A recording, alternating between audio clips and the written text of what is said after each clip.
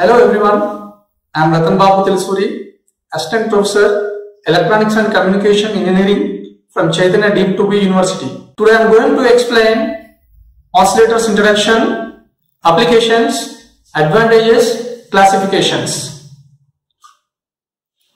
Before going to classifications, what is an oscillator? Many electronic devices requires a source of energy and operate at a frequency which may range from few hertz to several megahertz. This is achieved by an electronic device is called an oscillator. And an oscillator can produce oscillations of desired frequency. And an oscillator can produce sinusoidal oscillations and non-sinusoidal oscillations. What is sinusoidal oscillation? It is an oscillation in the shape of sine wave as a function of time. What is non-sinusoidal oscillation? It is an oscillation in the shape of square, triangular, rectangular, sawtooth.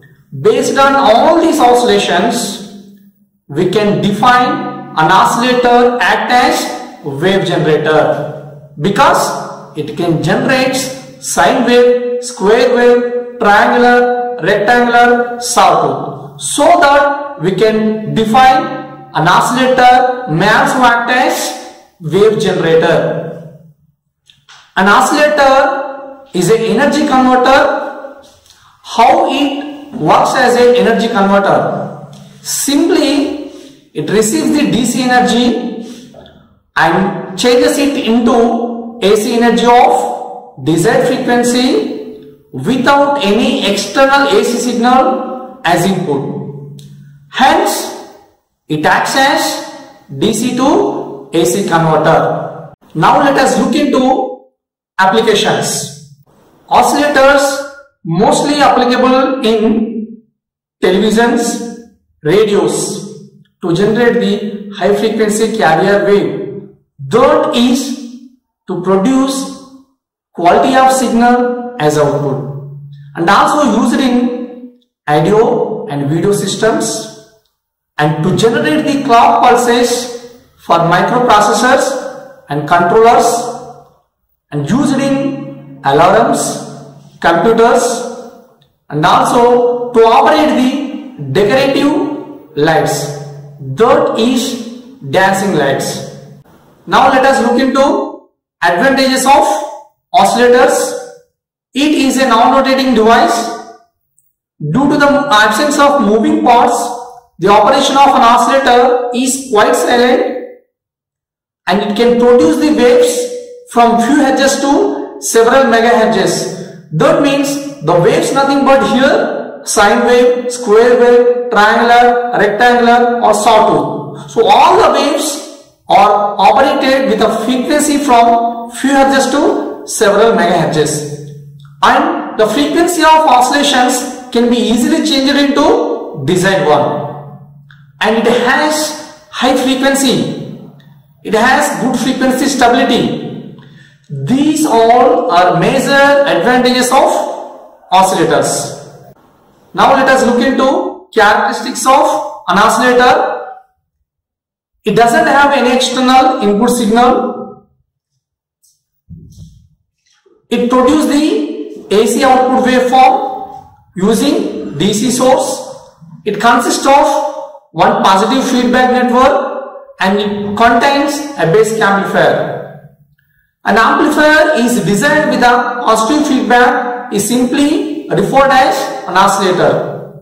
And what is the need of positive feedback for an oscillator? The positive feedback can provide the phase shift of 180 degrees for an oscillator to satisfy the oscillation condition. And an amplifier is designed with a negative feedback is simply called as feedback amplifier. Then what is the negative feedback advantages in feedback amplifiers?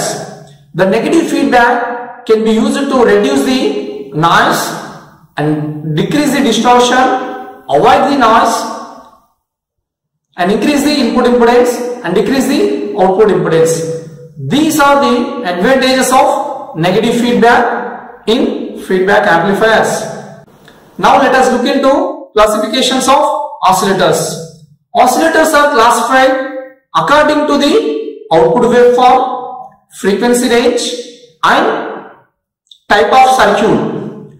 According to the output waveform, that means based on the shape of output waveform, an oscillator is basically classified into two types.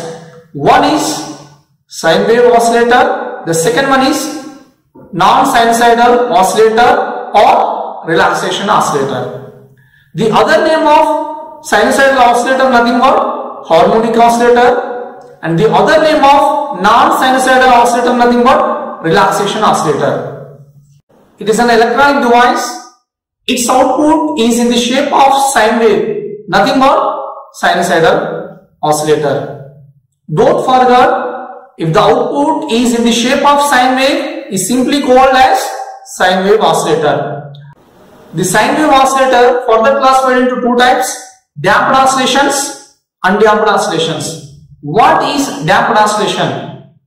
The damped oscillations are electrical oscillations whose amplitude goes on decreasing with time. That is shown in figure. And coming to undamped oscillation, it is an electrical oscillation whose amplitude remains constant with the time. So these are the further classifications of sine wave oscillator. One is damped oscillation, the second one is undamped oscillation. Damped oscillation nothing but whose amplitude goes on decreasing with the time. Undamped oscillation nothing but whose amplitude remains constant with the time. Examples of sine wave oscillators. The examples of sine wave oscillators are Hartley oscillator, Colpitt's oscillator, RC phase shift oscillator and Wien bridge oscillators. So all these oscillators can produce the output in the shape of sine wave. Now let us look into relaxation oscillator, that means non-sinusoidal oscillator.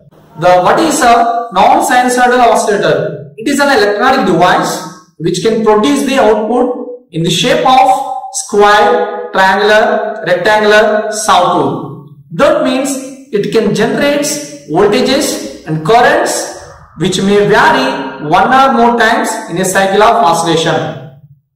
And the figure shows a square wave and which is varying along with the time. And next figure shows a triangular wave and which is varies along with time. The examples of relaxation oscillators are sawtooth generator and multivibrators. These two devices can produce the output in the shape of square, triangular, sawtooth or rectangular. According to the frequency range, an oscillator is classified into 5 types.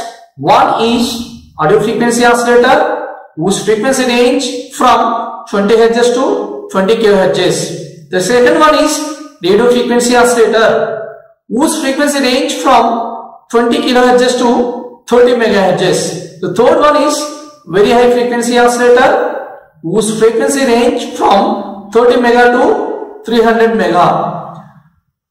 The fourth one is ultra high frequency oscillator whose frequency from 300 MHz to 3000 MHz. Here 3000 MHz nothing but 3 GHz. And the fifth one classification nothing but microwave oscillator and whose frequency range is greater than 3 GHz. According to the type of circuit, an oscillator is classified into two types. One is LC oscillator, the second one is RC oscillator. What is LC oscillator? It is an oscillator basically designed with the help of inductor and capacitor. And these furtherly classified into two types, Hartley oscillator and the Colpitt's oscillator.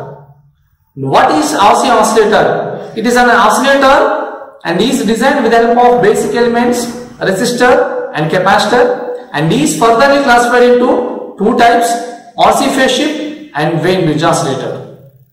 Now let us look into Barkasian criteria, that is conditions of an oscillator. The Barkasian criteria is that in order to produce the undamped oscillations at the output of an amplifier, then the positive feedback should be as follows. That is, the first condition is the loop gain must be unity. That is a mod of A beta equal to 1, where A indicates gain of an amplifier, beta indicate feedback ratio. And the second condition is the total phase shift around the closed loop is 360 degrees or 0 degrees. One of these two conditions are satisfied, then the circuit acts as an oscillator. That's for now. We will discuss more in upcoming videos. Thank you.